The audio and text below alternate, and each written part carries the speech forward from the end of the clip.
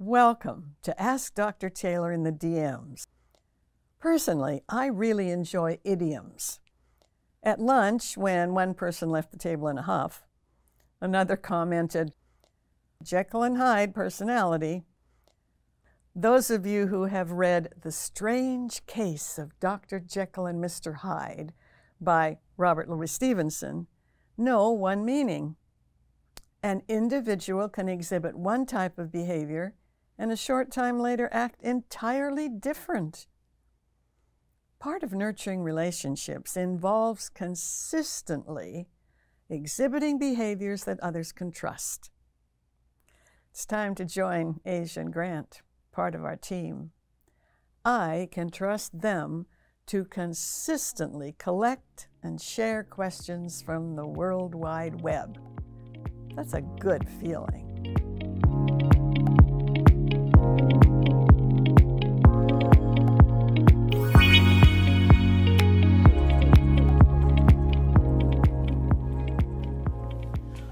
What's up, y'all, and welcome to another episode of Ask Dr. Taylor in the DMs. As you can see, I'm here in the editing bay once again because this is where I be. This is where I be when we're in Ask Dr. Taylor in the DMs.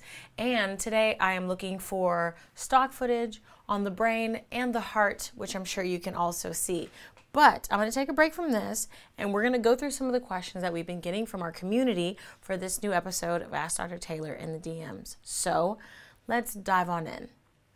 The first one is from Sven in Sweden. That almost gave me a tongue twister. And Sven in Sweden wants to know, I do not understand recommendations to limit television viewing for toddlers.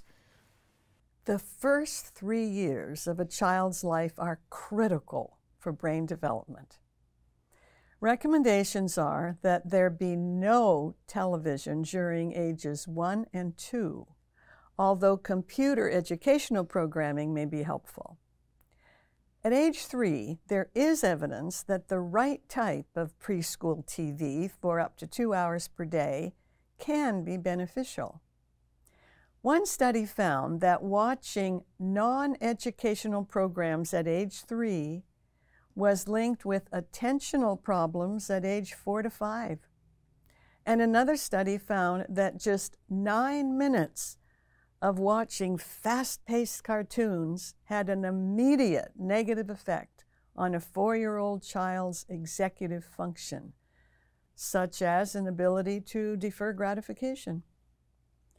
On the other hand, children who watched an educational cartoon or engaged in drawing for 9 minutes did not show this negative effect.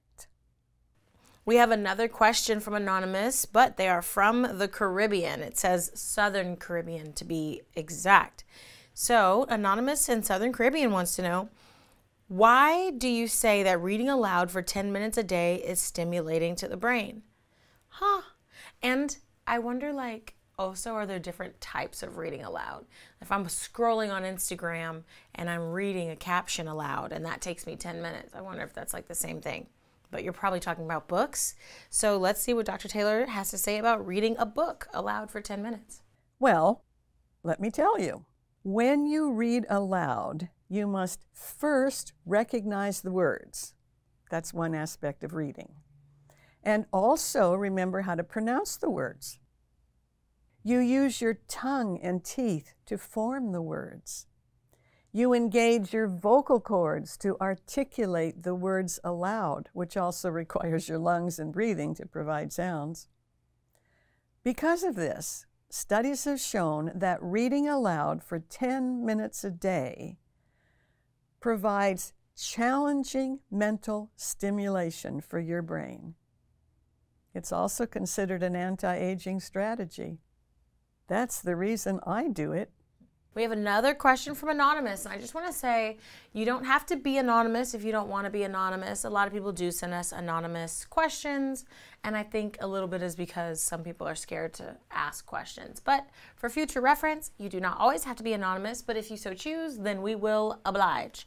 Anyway, question number 3 from Anonymous says, what role does the brain play in regulating emotions?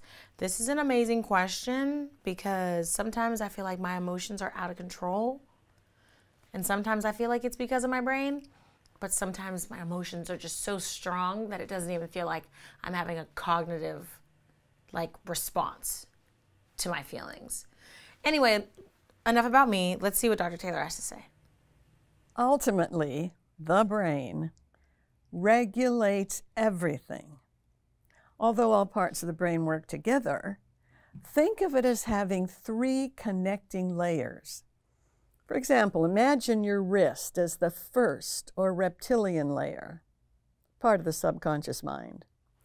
Your fist represents the second or mammalian layer, also part of the subconscious mind. Place your right hand over your left fist to represent the cortex, or third brain layer, part of which houses consciousness. Some believe that the regulation of emotions involves the prefrontal cortex located directly behind the forehead, directing the mammalian brain where emotional impulses are thought to arise. One level of emotional intelligence skills likely also plays a part. All right, so a lot of these people watch TV because we have another TV-based question.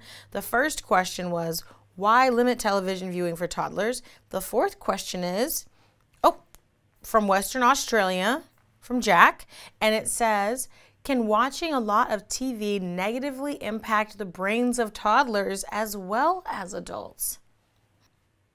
Several studies have explored this very question. One study reported that each additional hour of television viewing during middle age increased a risk for developing Alzheimer's disease by 1.3 times. Another study compared baseline cognitive ability against that of 5 years later.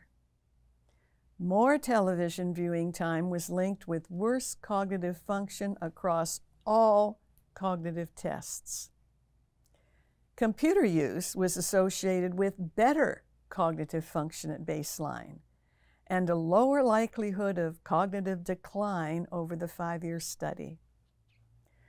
Those who watched more than 4 hours of TV per day were 24% more likely to develop dementia. Those who used computers interactively, not passively streaming, more than 1 hour a day as a leisure activity were 15% less likely to develop dementia. Quite the study. Cassandra in Haiti wants to know, how does stress affect brain function? I think this is a really interesting question. I want to say that millennials are probably one of the most stressed out generations. It partly depends on the type of stress and how long the stress lasts. Studies have shown that chronic exposure to stress is associated with reduced volume of the hippocampus, the brain search engine, and the modulation of size in both the amygdala and the frontal cortex, which in turn can interfere with memory, processing of memory, and emotional regulation. Studies have also shown the adverse childhood experiences, ACE studies, can set the brain up for an increased vulnerability to stress in adulthood. This question is from Sean from Trinidad, and Sean wants to know, how do brain injuries such as concussions impact long-term brain function and cognitive abilities? I'm originally from Trinidad, but I moved to the United States when I was young, and I started playing football from middle school all the way till college, and I got a concussion or two. It's starting to feel like, this is the whole story, I love this, it's starting to feel like my cognitive abilities are becoming affected. All right, so that's a very interesting question, Sean. I'm sorry that that's happening to you.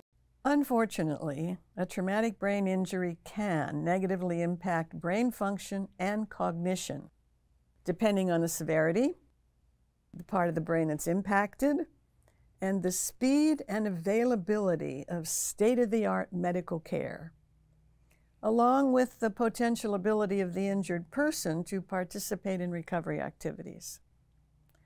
Some brain injuries occur after birth due to trauma. Other brain injuries are due to internal causes such as strokes, aneurysms, and tumors. There are also mild, moderate, and severe levels of brain injuries that will impact the level of potential disabilities. And that wraps it up for another episode of Ask Dr. Taylor in the DMs. Thank you to everybody from our worldwide community who sent us questions. We really appreciate it. We love seeing where you guys are from, the Netherlands, South Africa, this and that, and all these places. We love it. So keep sending us in your questions. Hopefully everything Dr. Taylor had to say answered every single one of your burning questions. And not only that, but inspired more. Keep them coming. Our DMs are always open. All right. Thank you, Asia and Grant. And thank you to the worldwide online community for sharing your brain questions. And thank you to our viewers for watching. Until next time, remember Confucius says, consistency is an art that builds lovely lifetime friendships.